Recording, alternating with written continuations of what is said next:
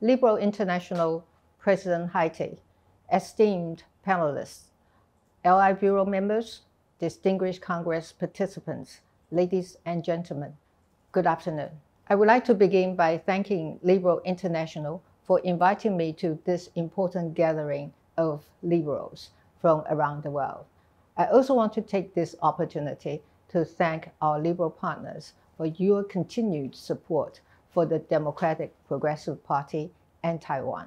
Last year, we lost a dear partner and friend, ALDE Party President Hans van Baalen. To me and to the people of Taiwan, Hans was not just a devoted ally and a staunch advocate of liberal values. He was also a trusted friend as we fought side by side to safeguard democracy and its ideals. A towering figure in the liberal movement, Hans left a legacy of a stronger economic and diplomatic partnership between Taiwan and the EU. To carry on Mr. van Baalen's lifelong work, our representative office in Brussels and the Taiwan Foundation for Democracy, in partnership with the European Liberal Forum and ALDE Party and the European Liberal Youth, have together launched the Hans van Baalen Scholarship. With this scholarship, we hope to continue building relationships between Taiwan and the EU, and by doing so, to help the spirit of Hans van Baalen live on in all of us. As the memorandum on this year's Congress theme states, the liberal, rules-based world order is facing perhaps its greatest challenge since the establishment of LI 75 years ago. Not only do we have to deal with the global human and economic impact of COVID-19 pandemic, we must combat authoritarian regimes' attempts to infiltrate our democratic institutions and erode human rights and civic space. Russia's invasion of Ukraine shows that authoritarian regimes will use any method to accomplish their expansionist goals.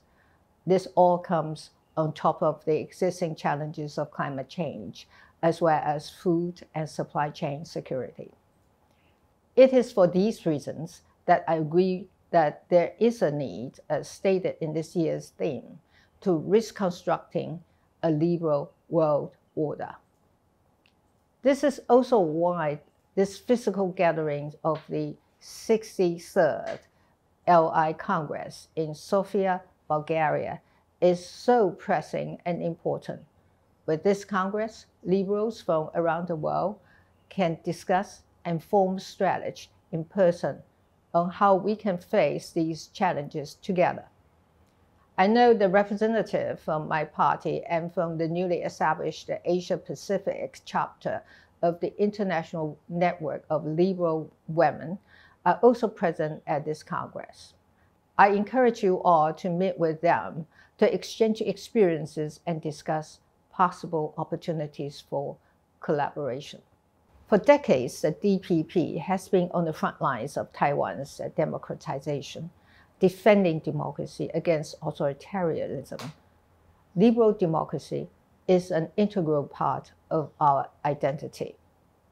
In recent years, we have been confronted by increasingly aggressive threats from China, which is seeking to corrode what we have been working so hard for, that is, our democratic way of life. Therefore, Taiwanese have been working even more diligently to address these challenges. From our civil society to our government officials, Taiwanese are not shying away from authoritarianism intrusion. Instead, we are meeting these challenges head-on and fighting against domestic and external forces seeking to undermine our democracy. We are willing and eager to share our experiences in countering authoritarian influence with you all. Just as at the outset of the pandemic, Taiwan donated masks and medical equipment to our friends from around the world. We also stand ready to assist and strengthen our collaboration with the international community, working together to safeguard the liberal democratic world order. I also believe, as liberals, we can and need to do more. As we watch the atrocities committed against Ukraine by Russia, Taiwan is proud to have played a part in the effort to assist the Ukrainians in their struggle to defend their country. Our effort must not stop here. We must educate ourselves on the authoritarian playbook, and we must strengthen our partnerships and defend one another. What authoritarian regimes do best is divide and conquer.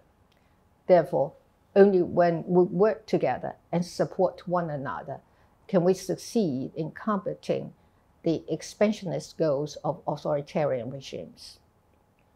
3/4 of a century after the Liberal International was founded, we find ourselves facing similar challenges as liberals and Democrats. And as we move towards the post-pandemic era, these challenges will only become more profound. But we have also come a long way as liberals, and we have a shared understanding of how democracy doesn't come easy. This is why I'm confident that by standing united in our values and beliefs, we will always achieve what we set out to accomplish. I wish you all a productive and successful Congress, and I hope we can meet in person in the near future. Thank you very much.